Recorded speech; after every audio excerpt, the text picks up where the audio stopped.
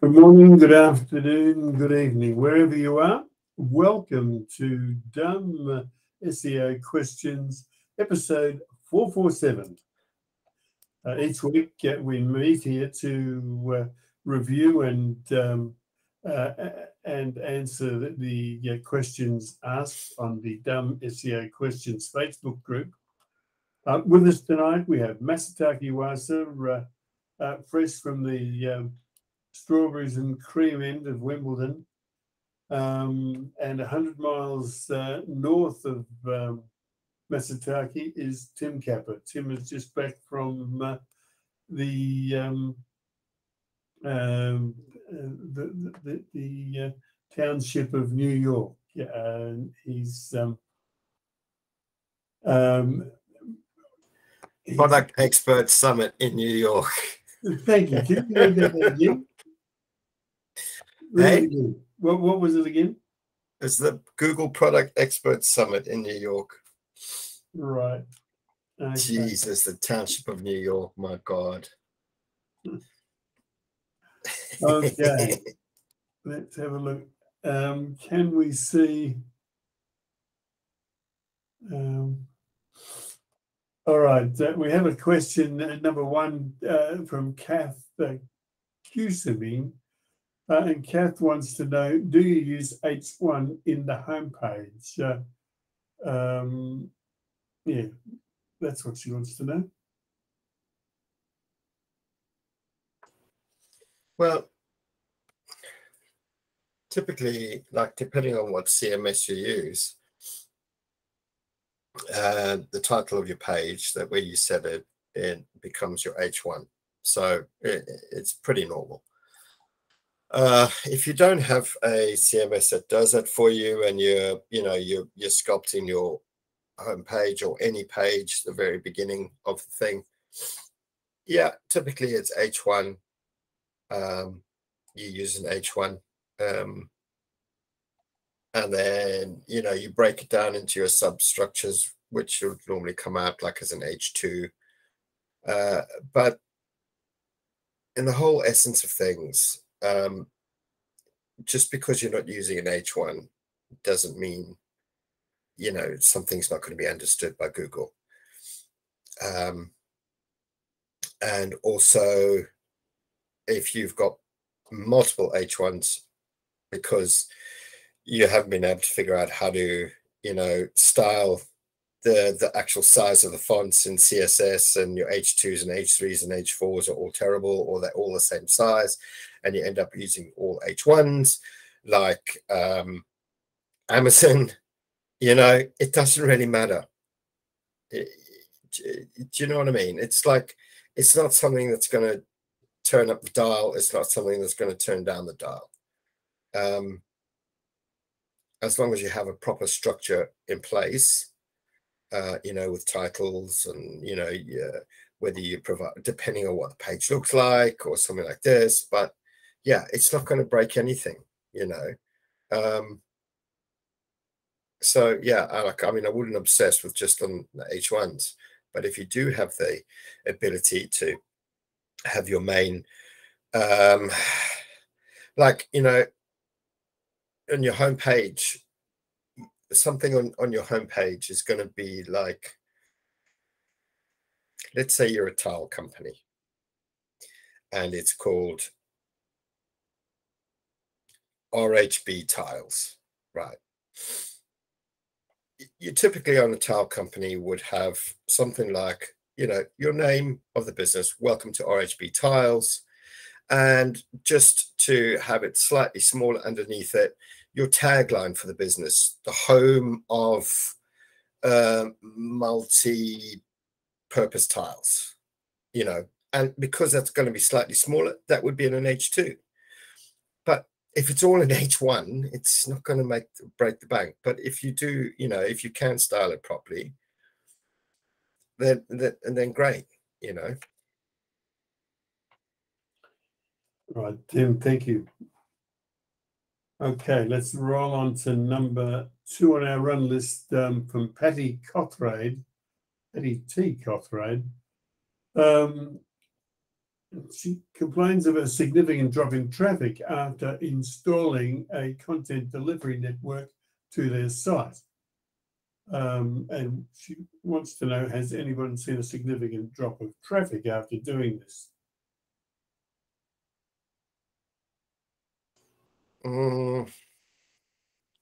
Not really. Assuming that the CDN hasn't messed with your site. So if all things are running well and all things are fine, it's essentially just your images. Okay. So if everything's loading, if everything's showing fine, if Google is rediscovering and re-indexing these pages and all's fine, and speed and everything's fine, no, you shouldn't see any drop in traffic. But CDNs can play a bit of, well, it depends on what you're using on the CDN. Like what I think it was last week. Was it last week? Even Google went down because of the CDN that they were using. Like, and I think Amazon had. So, well, you know what I mean. That would lead to a drop in traffic if the whole thing went balked for an entire day without you noticing, or 5 hours without anyone noticing, or any customers saying, hey, you know what, I can't access your site, or anything like that. Yeah, for sure, you're going to have a big drop in traffic. But all things being equal, if everything is working correctly, then no, you shouldn't normally. Excellent. Thank you, Tim. Right. Let's go to the next.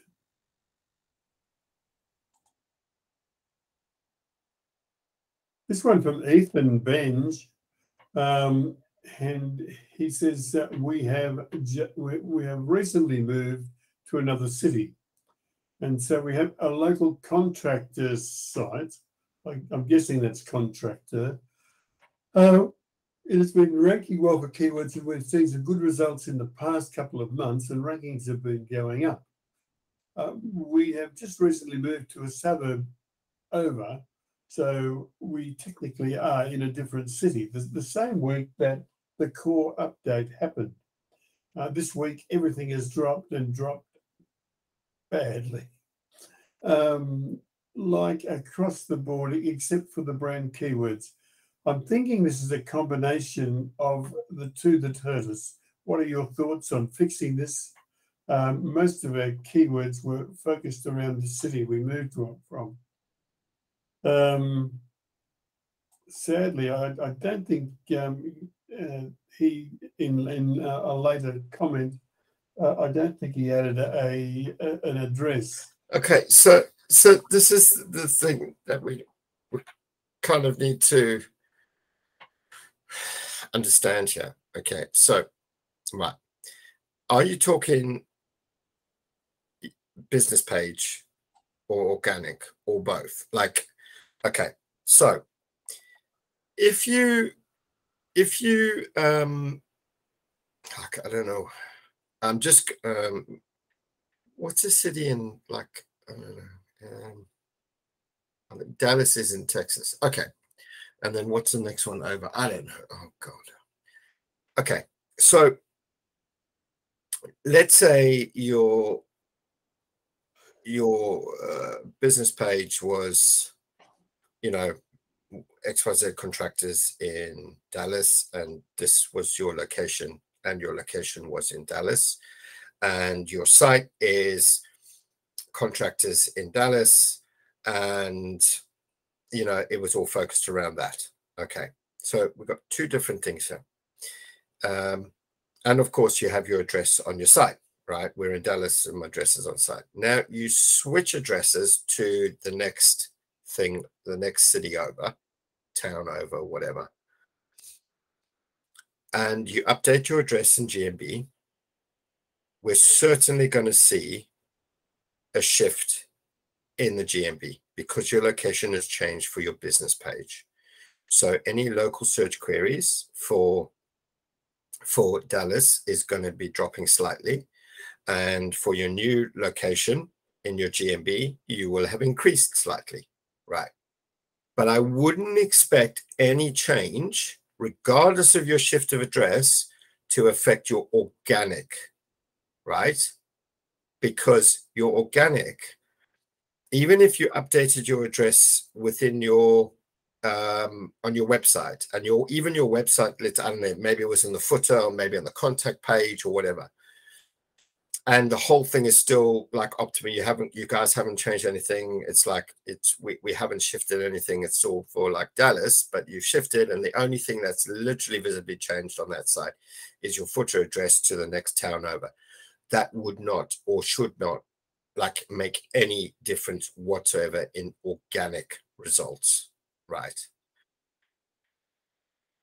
Excellent. If the core update happened and your organic results shifted, it definitely wasn't from you moving address, because the only thing on your site that's you said has changed, like you haven't optimized for the next city over yet. You haven't switched it to that. It's still for the main original. And the only thing that was changed on the actual website was the address. That will not make a difference, but it will make a difference almost immediately within 24 hours of changing your address in your GMB. Okay, because that is literally your location for GMB. So that will make a you will see that instantly. And typically GMB has its own updates and not really affected by any core updates. Thank you, Tim. It should enlighten Ethan. Let's have a look at number 4 on our run list. He said, how can I make Google not show this page, which is the opposite of what most people want? He said, Natalie said, hi, I have 2 questions related with SEO, I think. I just finished a website, and when I searched for it on Google, the maintenance page still shows. I wanted to ask, how can I make Google not show this page? Will it just disappear if I delete the page? Another thing, when I write newcop.net on Google, it shows the site, but it looks like it's not indexed with the homepage, even though I've configured it on WordPress. Are there any recommendations? Thanks.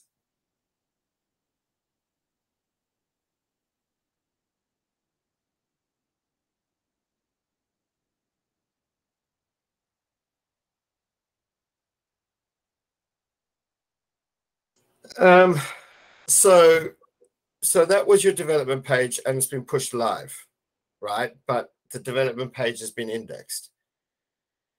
Okay, right. Well, if it's been pushed live now, the next time Google starts crawling your dev site, your development page, it will re-index the new, or unless you had a completely separate ecosystem development page where you update things on and it's never pushed live. I don't understand. But let's assuming it was a completely separate page, right? That doesn't get pushed live. That's where you test stuff in and it's never live. Well, then, well, no, she said if I delete it, so it must be a completely separate page.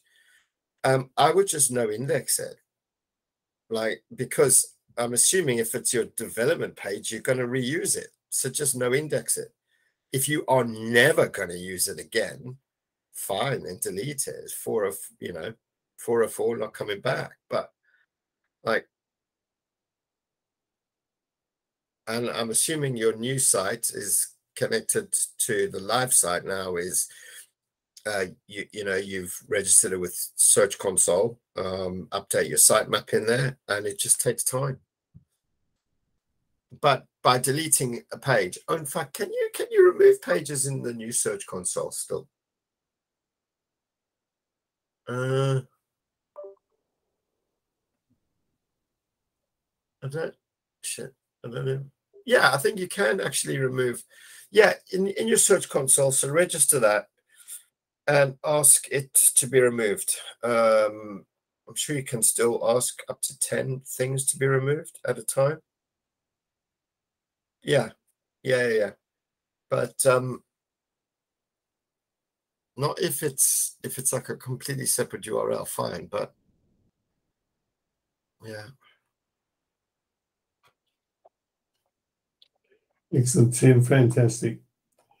All right, let's have a look at the next one. Number 5 is from Mariam Sharif. It's titled Something About a Shorter Version of the Domain. I hope I've got this right, but it says, is it all right to optimize a domain, but use another shorter version of this optimized domain for marketing purposes with redirects set on it to the initial optimized domain? Okay, so like optimized domain, you can't actually optimize a domain. You optimize a site. So yes, it's perfectly normal.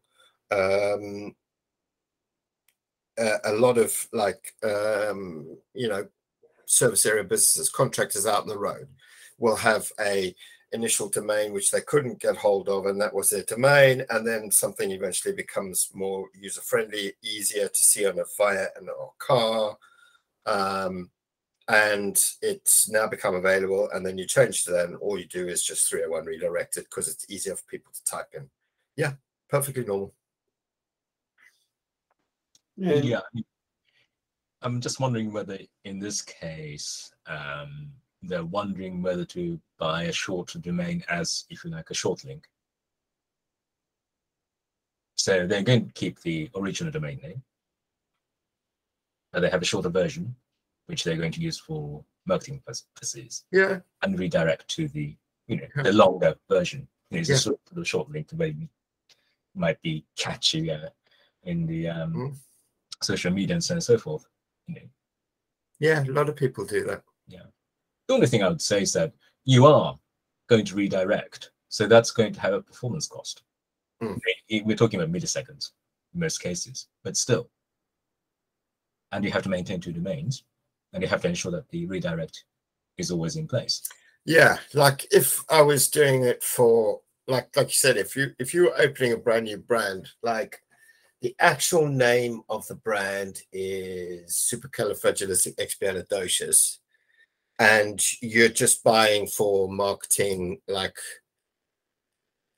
SDY or whatever, what would be the anyway, you know what I mean, like SDY.com, just for people to go, hey, have you checked out SDY, kind of whatever. If the whole marketing and everything is built around SDY, like Massa said, you will have a performance cost on that. And if the entire brand marketing strategy is just going to be built around the smaller version, it may actually be better to just do it on the smaller version and then redirect the other one. And, your brand name is still supercalifragilisticexpialidocious, but everybody knows you as SDY, hashtag SDY, whatever. It may actually be worth thinking about that. But if it was on the flip side, like what I mentioned, just easier for people to see visually on a van driving past, when it's only going to be worth X percentage of direct traffic, not like all of it, then that's cool. But yeah, have a think what like Massa said, because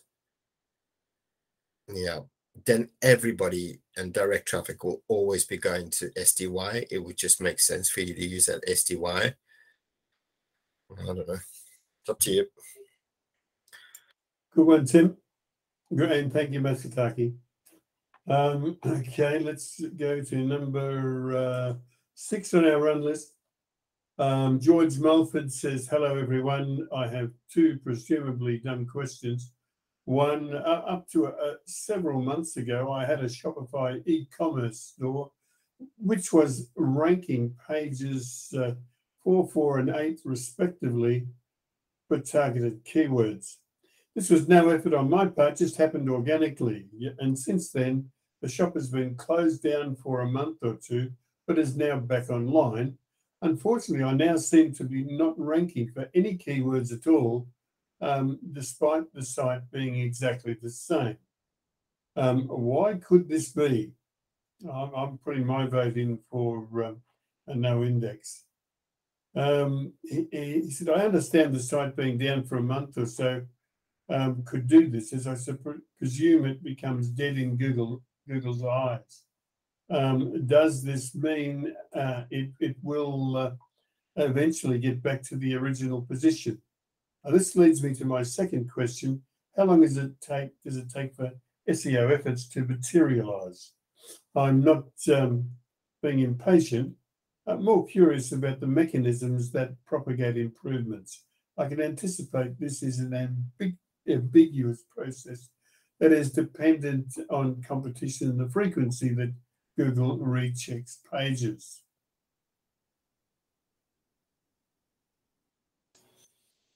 Yeah, well, if it was a couple of months, essentially it disappeared, you know, and you're starting again, so you're starting again.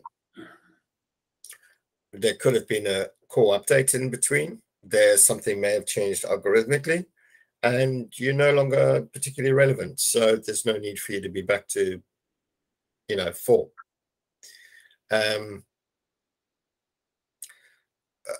The first thing I would look at is, you know, in your search console, has Google revisited the site, or even in your own your host, your crawl logs, has Google revisited? Because they may not have, because you were dead for 2 months, they may have just thought, now the site's gone, and not even bother. So that's the first thing. Make sure Google's come back. Make sure they know that you're back. And then it's going to take a little while for Google to move through the site again and re-understand what's going on with the site. You may not come back in the same place. If you've done any changes to the site, when you reworked on it, you may actually appear better than before. But yeah, you know, if you turn things on and off, you sometimes won't be where you were. Yeah, I mean, it is playing with fire a bit. You know, they said that the site is exactly the same as it had been, and if the URL hasn't, you know, if the URL if the structure hasn't changed and the URLs haven't changed, then I suppose that you have a slightly better chance, because Google does remember the addresses for a very long time. But the problem is that if you're offline for 2 months, obviously it's not good news, because if Google had been sending traffic to a non-existing site, then Google was failing the searches. So to that extent, obviously it's not really documented and it's not really discussed or stated authoritatively, but still, I think that there will be an issue with a site, with Google's trust of that site, if it switches on and off, because Google would never know when it goes off again. Then, as Google, you think, do I wish to send people looking for that to this site, which may or may not exist? You know, it's a Schrodinger's site. So it may take a while. You may never recover, or you may do better. It's impossible to say. Thank you, Masataki. All right. We are now looking at number 7 from Cheryl Daniels. Cheryl said, I am relocating and will need to change my address on Google My Business. She goes on to say, so I am relocating and will need to change my address on Google My Business and directory listings, etc. Articles I have read say, do not say, where the Google verification must be redone. 1, will we need to go through the Google verification process again? 2, multiple directory listings cannot be accessed to update with new address since they were set up by SEO companies for us and we don't have the login details. How best do we deal with these? Thanks for your advice. Okay, so here's the question.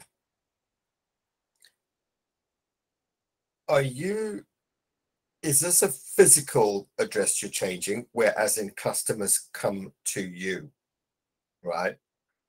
Or is this a service area business? Because if you're a service area business, I wouldn't even bother changing the address, because if everything is there and it's working and you're in that location, then I wouldn't bother even updating in GMB your address, and I wouldn't bother going through the citations, the local directories. Having said that, if you've shifted to another town over, then yeah, even as a service area, you're still going to not be particularly well serving the other area and still, you know, the new area.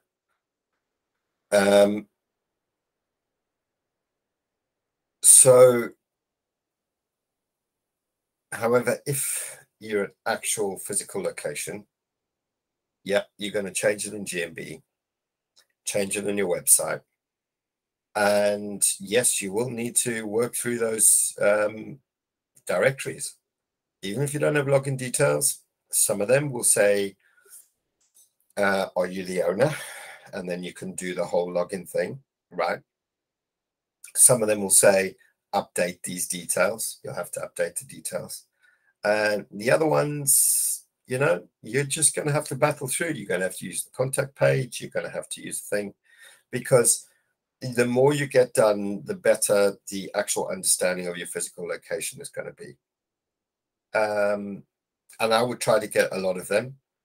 You said an SEO company built these. I'm a bit concerned because they didn't give you any login details or any main dashboard. Then they've probably built to some really tier 3, tier 4 rubbish. Those, yeah, you may not need to do. But you're definitely going to need to get the aggregators. And if you know, yeah, you'll need to get the aggregators. You'll need to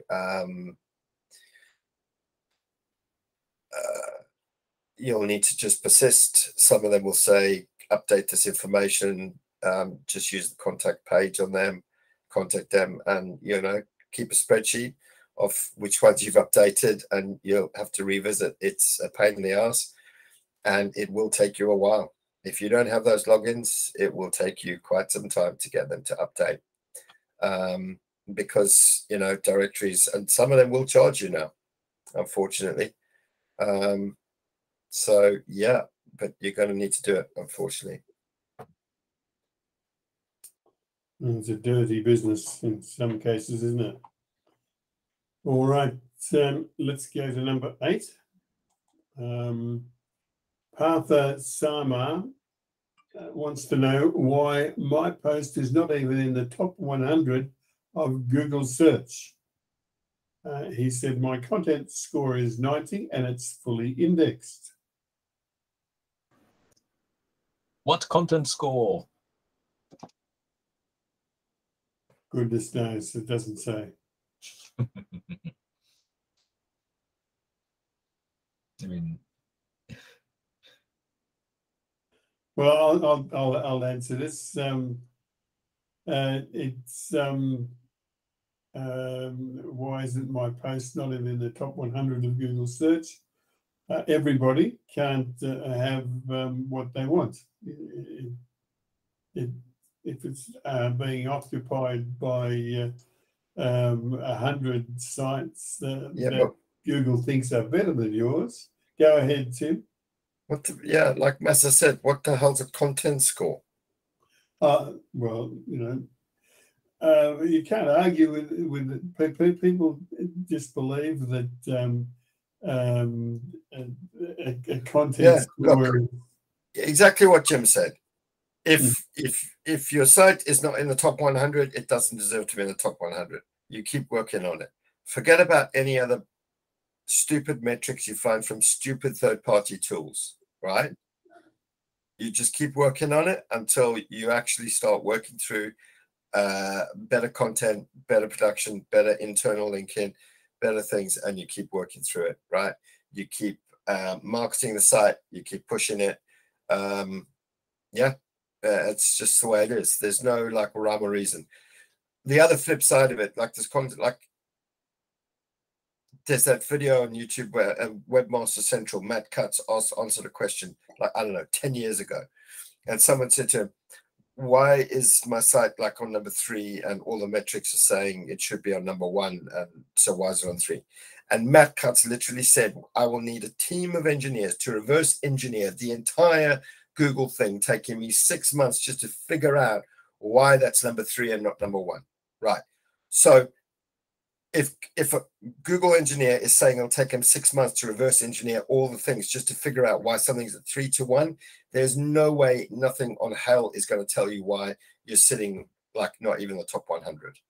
And no third-party tool will ever tell you that. Just keep working on your content, keep interlinking, keep marketing, keep pushing it. End of. Excellent, Tim. Okay, let's roll into number 9. Robbie King asked the question. He said, so keyword density, how much of a thing is it these days? That implies that it was once. It's not. It's not. It's not. It's not. Don't even freaking keep reading this crap. It's not. Mm-hmm. Look, you've got to mention it somewhere on your site, what you do, right? But forget it. Sweet Jesus in hell, this shit needs to die.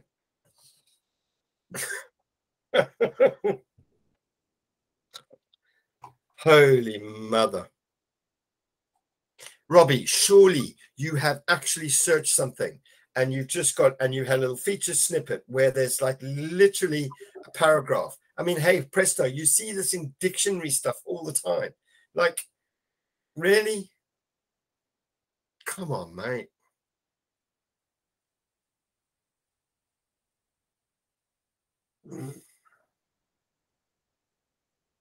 Okay, let's move on. Let me see.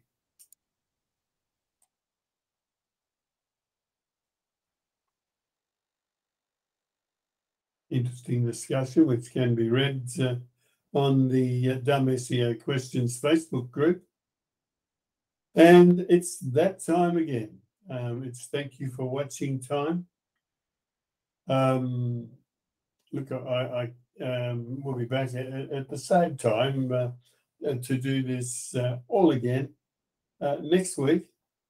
Until then, I can't leave without mentioning the fantastic efforts of people like Michael Martinez and so many others that escape me right now. But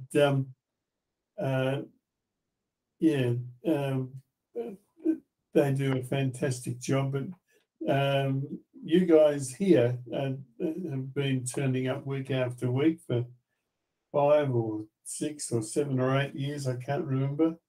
Without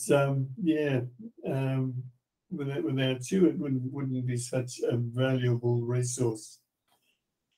Okay, we'll be back, as I said, as soon as I figure out which button to press. Okay.